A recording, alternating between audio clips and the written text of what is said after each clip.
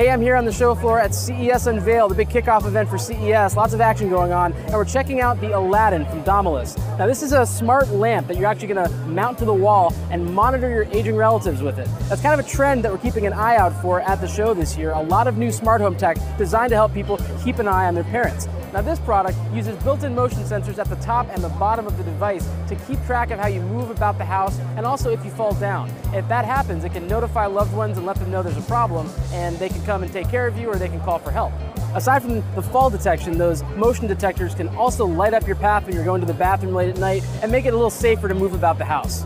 Now, Aladin's been out in France for 2 years now, but it's coming to the US this September. The cost for each unit is $299. They say you want to have probably 3 of them, one in the bedroom, one in the bathroom, and one in the main living area to keep track of your aging relative as they're moving through the house. We'll keep an eye out for it later this year when it arrives.